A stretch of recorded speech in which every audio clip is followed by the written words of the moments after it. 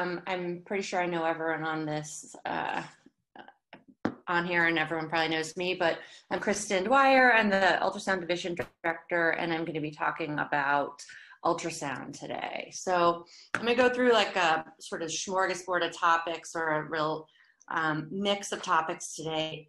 I know that I've got a lot of lectures that I've given, and some of you have heard certain lectures 5 times and heard other lectures never.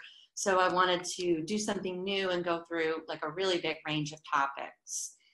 And I wanted to actually highlight a lot of ultrasounds that you guys have been doing. So it's a little bit of a different format. We'll see if it's a flop or if it goes well. Hopefully it goes well.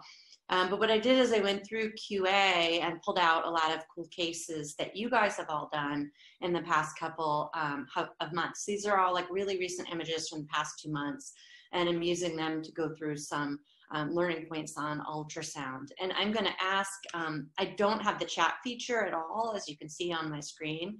So there might be times where I ask for some participation, which would be great. It's so hard on Zoom when you're not seeing faces or hearing anybody. So if you guys can hop in and make it an interactive lecture, I'd love that. So I'm going to go through a number of cases and then talk about some learning points from the case. And this is a case, this was Lindsay Miller, and I think it was Kamat that had this patient. It was at Rhode Island. So it was a 30-year-old patient, and this is just a couple of weeks ago. So she got brought in by EMS. Her blood pressures were not that good, kind of like high 80s, low 90s. She was having some abdominal cramping, and apparently she was going to the bathroom and had a syncopal episode. So she had sort of a prodrome and went out, woke up, was feeling kind of crampy, belly pain, didn't feel that well, and so called EMS and came in to get evaluated. So she shows up in the ER. Any thoughts initially? What are you sort of like thinking? What kinds of things might you want to do? What kinds of things might you want to know?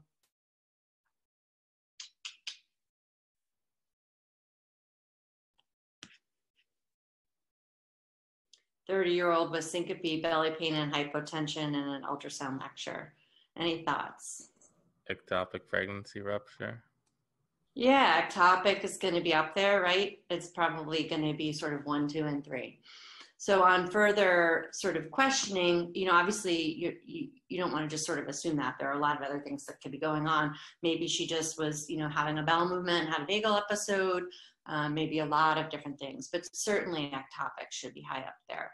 And on further questioning, Lindsay found out the patient was a couple weeks, 2 months past her last LMP. She had been having unprotected intercourse with multiple partners.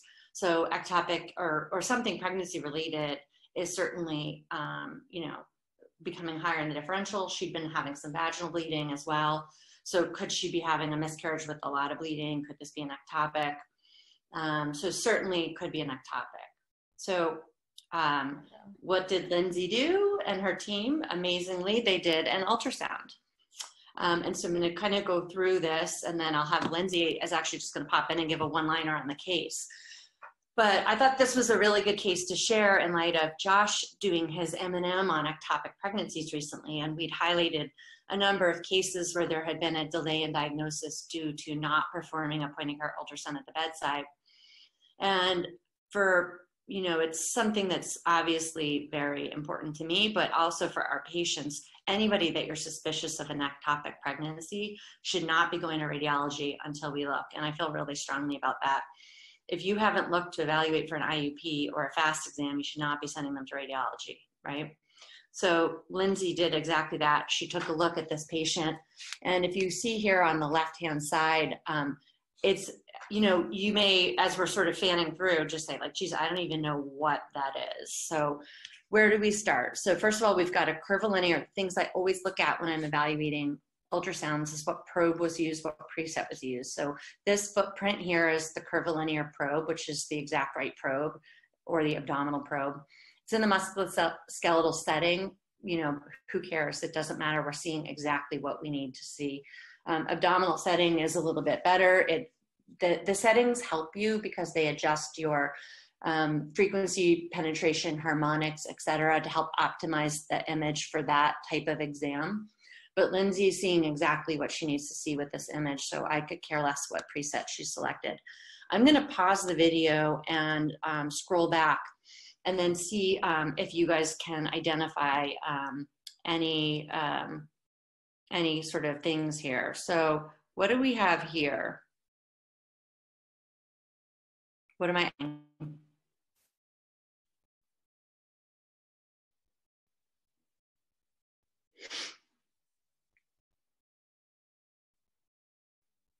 Bueller. So that's the uterus, right? So we've got the uterus. Markers pointed to the patient's head. So up here is head, down here is feet. This is the abdominal wall, and this is the back. And it can be hard, right? We do QA all the time, and you're looking at these images. When you don't have your hand on the probe, sometimes you're like, geez, what the heck is that? So that's uterus, right? So vaginal canal comes up here, cervix, and uterus comes up and over the bladder. So this is your sagittal view. And so even though this image, as you sort of fan through, looks like totally distorted and unrecognizable, you are able to make out the uterus and the bladder. What I can say when we're seeing the uterus is I do not see any intrauterine pregnancy in there. And then you're also seeing all this kind of stuff outside of the uterus that looks really, really abnormal. And anybody that's doing a reasonable number of FAST exams or abdominal exams would recognize that doesn't look normal. And then over here on the right-hand side, what she's got is a huge amount of free fluid, right? So back here, you've got the iliopsoas muscle, and I'll kind of pause this because I know on Zoom, these images really don't come, the videos don't play that well, as we've learned from Butter the past 6 months. But sort of some recognizable things, we've got kidney here, right?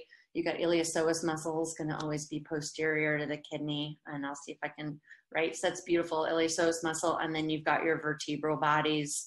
So really, really nice image. And she has a belly full of blood. You can actually see like the tip of the liver coming in up here, up high, and then all this anechoic stuff. So to be positive for a FAST, depending on what you believe and how good your probe is, and if they're in Trendelenburg, you need a few hundred cc's just to be positive. Some say 500, but if you can probably see less fluid than that. This is a patient who probably has a few liters of blood in her belly. So in light of this sort of recent M&M, was very excited to see Lindsay and Kamat doing the best thing for their patient, identifying this at the bedside rather than sending them to radiology. And then Lindsay, are you there? Can you just give us like a one-liner on how that worked, how you interface with GYN? Because it sounds like you were able to get that patient to the OR pretty easily, pretty quickly. Yeah, so can you guys hear me? Yes. Okay, so yeah, it was actually, I mean, I think it was like a perfect storm of like resources and availability. It was like noontime. I think it might have been the day after the M&M that this happened. We did this bedside ultrasound right after the patient got to the ED. We called GYN right away, and they actually consented the patient for the OR prior to even the positive pregnancy test resulting. It happened to result right before she went up, but they were, they had booked her for the OR prior to that resulting. So she went to the OR before anything else resulted. Of course, her quant was very, very positive. The pregnancy test was positive. She ended up having 2.5 liters in her abdomen, but she did great and recovered really well. And it was like great teamwork. And I gave them really good feedback too, just to kind of positively reinforce, the whole case. They came down, and I was just like, thank you so much for like coming right down and like, coming and doing the right thing for the patient. And I think it was just like an awesome job, like teamwork wise and I think probably they were reacting to some of those M&M cases too, and had those fresh on their mind. But I think overall, just like from start to finish, I think she was like in the OR, I think an hour or an hour and a half after she arrived. And that was just amazing. So it was amazing. And it was Kamat was your attending, is that right? Yes. Okay, yeah. So great job, right? This is like exactly what we want to do for our patients. And sending someone with 2.5 liters of blood in their belly to get a comprehensive study in radiology where they might be out of the department for God knows how long is totally not the right thing to do by our patients. So just remember this case, anyone you have that's a real ectopic, make sure you look at their abdomen with the probe before you send them to radiology. If they have a belly full of blood, they should not be going to radiology. And if they have an intrauterine pregnancy on their bedside ultrasound, then I'm not sure, we don't really need to be sending them to radiology a lot of the times anyway. So you should be looking. And so this is a great job and great teamwork. And I was very excited after Josh's M&M to see this case. So thanks, guys. So just going through really, really quickly in terms of, we see less of this because of women and infants than we do at other hospitals. And so I think it's good to just keep reinforcing what we're looking for. And what you're looking for when you're concerned about an ectopic is you're sort of ruling in an intrauterine pregnancy. And in a case of a patient who is not on fertility treatment, the likelihood of a heterotopic is so extremely, extremely, extremely low that ruling in intrauterine pregnancy basically is essentially ruling out an ectopic. There are times where you'll see an ectopic, and I had a case of that in Miriam. There was this like very clear, big ectopic sac outside of the uterus, but generally you're looking for, is there an intrauterine pregnancy? And how do you define that? So intrauterine pregnancy, you need a gestational sac, and then you need a yolk sac or a fetal pole, right? So the yolk sac is that little Cheerio or a little fetal pole, and you need at least one of those, the yolk sac or the fetal pole, to call it an intrauterine pregnancy. A gestational sac in and of itself is not adequate. And then in addition to that, it has to be in the uterus and in the uterus, which is what I sort of always say. So here you've got an example of a uterus, and then you've got your sort of endometrium with the you've got both a yolk sac, which is that Cheerio, and this fetal pole. So that is a definitive intrauterine pregnancy. It's got a yolk sac, it's got a fetal pole, it has a gestational sac, it's in the uterus, and it's in the uterus. And what I mean by that is, in contrast, you look over here on the right-hand side of the screen, and you'll notice up here there's sort of a different it's cut off a bit, so I apologize, but this on the right is an endocavitary probe, so that's a transvaginal ultrasound, as opposed to the image on the left, that sort of softer curve is an abdominal probe. So you know that this is an abdominal and this is a transvaginal ultrasound. But here what you're seeing is, okay, so you've got a gestational sac and you've got a yolk sac. If you look at that too quickly, you might be like, oh great, intrauterine pregnancy, send them home. And actually this was a similar case came up at when I was up in Boston at a different institution where this happened, and this is pretty unusual, but you've got uterus here, endometrium here, and then you've got this, what appears to be an IUP. It's in the uterus, but it's not in the uterus, right? So this endomyometrial mantle is what you need to look at. So if you see a gestational sac and a fetal pole that's sort of hanging off the side of the uterus, you need to be thinking about this. It needs to be at least 5 to 7 millimeters from the edge. So sort of right here and that's called the endomyometrial mantle. And do you guys know what this is called? What kind of pregnancy is this?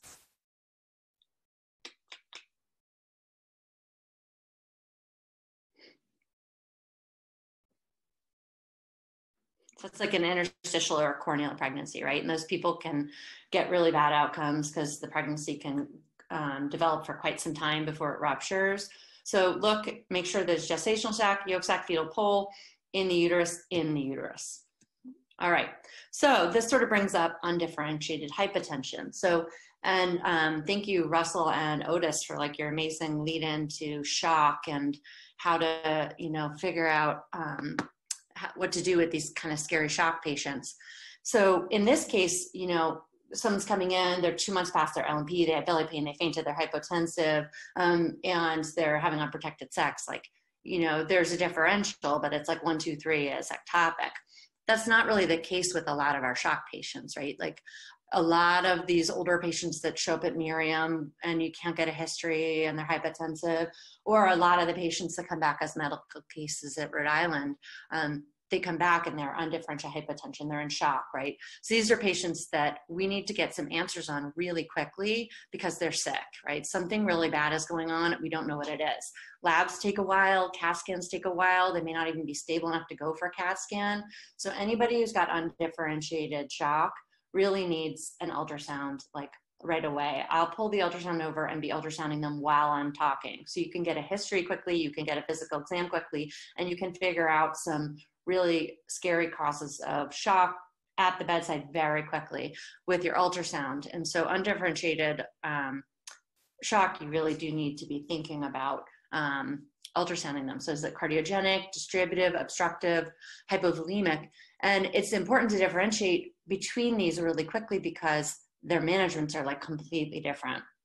And so this brings up, oops, excuse me, the rush exam, right? So high map, there's pump tank pipes. I hate that because I can never remember what's in the tank and what's in the pipes. High map is really easy, right? So someone comes in, they roll into critical care, they have undifferentiated hypotension, you have no idea why, you do high map, heart, IVC, Morrison, aorta, pneumothorax, right? So you look at their heart, is it cardiogenic shock? They have a terrible EF. Is it a huge PE? Do they have right heart strain? Is it a big pulmonary, a big pericardial effusion? Is it hyperdynamic, in which case you might be thinking more of volume loss? Then you want to look at the IVC. Is it super plethoric, like you're going to see in cardiogenic or obstructive shock? Is it kissing, like in some other, if they're sort of like septic? Is there blood in the belly? Is there an aortic rupture? Is there a pneumothorax? So heart, IVC, Morrison's, aorta, and pneumothorax, that should be done at the bedside for every sick shock patient to help figure out what's going on. So if you go through the different types of shock and you think about what might be going on, and actually since we're sort of, I'm just going to take this off since it's really, I know it's really hard to kind of participate on this in the Zoom world. So in someone who's got hypovolemic shock, right, you're going to think a hyperdynamic heart, collapsible IVC. If it's from trauma, they could have a positive FAST. You also want to think about looking at their aorta. Maybe they've got a huge AAA in their belly, and maybe they've got a huge dissection. And so you can look at, it's a lot easier to evaluate abdominal aortic pathology than it is to evaluate pathology of the aorta in the chest. But you can look at the suprasternal natriuretes, which we'll talk about, and we've talked about a bunch.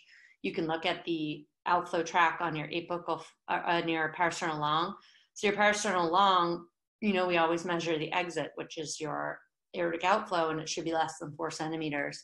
Anybody who's got like a ascending dissection, there's like a high 90% that they're going to have a dilated aortic root. So you can get some information about the aorta in the chest. Distributive shock or sepsis, right? You're going to have totally different ultrasound findings. They're going to be hyperdynamic, again, collapsible IVC. They're not going to have anything going on with their aorta. And this always reminds me of this case, and I wish I remembered the resident, but we had a patient who was septic, really sick, shock on pressors. We still hadn't really cinched a diagnosis, and family was starting to think about like literally CMO, because we were at the point of we need to do like central line, intubate. And then there was this whole thing of, to what end is this futile? And the resident was like, no, we don't even really know what's going on yet. Let's ultrasound them. Pulled the ultrasound over. They had like a raging cholecystitis, totally changed their management, and they survived a hospital discharge and did really well. So they were almost CMO, and then they did this bedside ultrasound, treated them accordingly, and the patient had a good outcome. Oops, sorry. I'm controlling my keynote from my phone, and sometimes it goes wild on me. All right, obstructive shock, right? You're going to look at the heart. You're going to find tamponade. You might find RV strain. In obstructive shock, you're going to see a really plethoric IVC, so greater than 2 centimeters, no respiratory collapse. You might see a DVT. And then cardiogenic shock, you're going to see really cruddy squeeze, really bad EF. You might see B lines. You might see also a large IVC. And so you can take a quick look at your heart, your IVC, Morrison's pouch, aorta, and lungs for pneumothorax, and very quickly figure out what's going on. And these all have really different treatments, right? You're either like draining a tamponade, you're giving antibiotics for sepsis, or, you know, you're putting in a chest tube. So these sick patients, you can figure out really critical time-sensitive diagnoses by doing this rush exam. So I know everyone knows about the rush exam, but I think it gets underutilized. So I wanted to bring that up as we talk about shock. And this I sort of added in after Russell's talk, where he made some comment, and I'm quoting him very loosely, but he said something like, I thought they were going to die and I wasn't sure why. That is the exact patient that I always pull the ultrasound probe over. And this brings up a case I had, which was in Newport. And I had a patient who came in, and it was overnight. They had chest pain, shortness of breath. They were gray, they were sweaty, they looked terrible. And EMS came in and they were like, this patient's got a heart attack, I'm sure of it. You know, he's Joe, we know him. His dad had a heart attack, his brother had a heart attack, everyone in his family has heart attacks, like, you know, and so I'm already like planning, like, okay, EKG, get this guy transported out of here. There's no cath lab at Newport. And you kind of get this sort of premature closure fixation on MI. We couldn't get the EKG. He's shaking so much, he's sweaty, the leads keep coming off, and he looks really bad. So whenever I think a patient looks really bad, and like Russell said, I thought they were gonna die and I didn't know why, I pulled the ultrasound over. So chest pain, shortness of breath, my first thought was like, all right, I'll look at his heart. I looked at his heart, and like, you can't rule in or out an MI with a heart, but I looked and it was like, no Walmash abnormality, looked perfect, great, amazing squeeze. And then I was like, all right, they're still working on the EKG. I stepped back and I was like, you know, this guy's kind of young. I'm assuming it's an MI, but what else could this be? Let me broaden my differential. And I thought, oh, he had sudden onset chest pain, and wait, he's on a non-rebreather. He's got an oxygen requirement. He's got a PE. So I'm like, all right, I got to stabilize him and try and see if I can get him to CAT scan. And then in the meantime, I look at his heart, and there's no right heart strain whatsoever, right? So what do we know about right heart strain and PEs? You can't rule out a PE if somebody doesn't have right heart strain, but in an unstable patient, you basically can. So if somebody has unstable hemodynamics, so blood pressure less than 90 or a heart rate greater than 110, and you think it's from a PE, they will have an abnormal echo. And this was a multi-center study that got published recently, and it was, Brown was one of the authors, it was Ali Schick and I, Yale, and a bunch of other sites. And basically what they showed is in the setting of unstable vitals, if it's a PE, you're gonna have an abnormal echo. So he had no right heart strain whatsoever. And I'm still thinking like, oh, wait, what am I missing? Anyway, I didn't look at his lungs. He had a huge right-sided pneumothorax. So, you know, at this point, they finally got the EKG and it's pristine. And I'm like, oh, well, actually, he does not need to go to Charlton for the cath lab. This guy just needs a pigtail. So, you know, other things you can figure out at the bedside, this image we have over here on the left, that's a superstar match view with a dissection flap, and pretty much all you residents have seen this image a million times. And then over here, we've got a pneumothorax. And so those are things, right? Someone comes in, they look like they're gonna die, you don't know why, chest pain, shortness of breath, pull that ultrasound over, look for wild motion abnormalities, look for right heart strain, look for a aortic flap, look for a pneumo, right? You can figure this stuff out very quickly and impact patient care. All right, so I'll get off my little soapbox and I'm gonna go on to a much lighter case.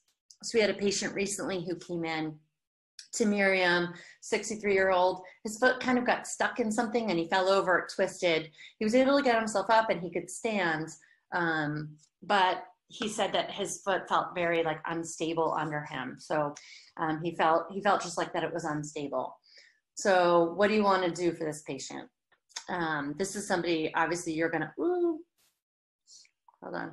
You're gonna get an x-ray, right? You're gonna examine them. And somebody who's got sort of an unstable leg or this sort of twisting injury, anything in particular that you guys can think of that you want to shout out that you might want to do on physical exam?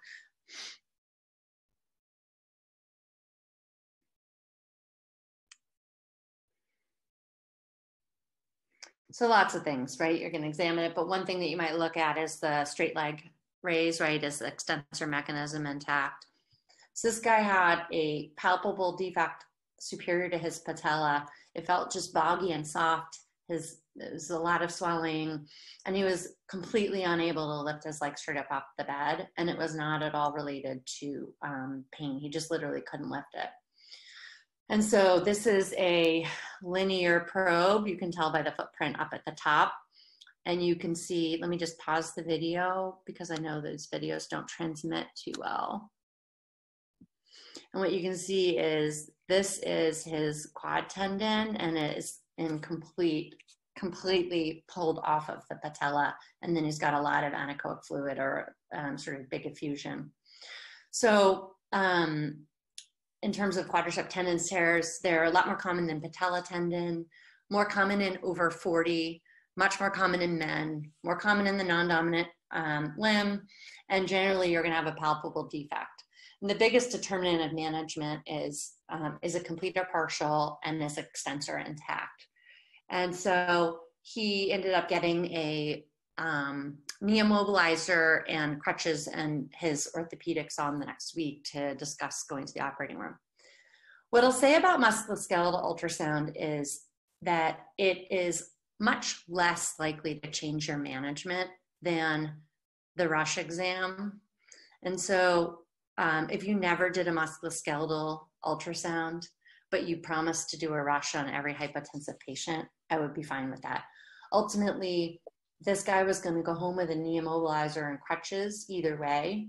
And I'm glad that I was able to, secure the diagnosis and let him know what was going on and show him the image. That's nice, but it's not as important as as doing a rush on a hypotensive patient and really changing their outcome in a significant way. But it's still cool.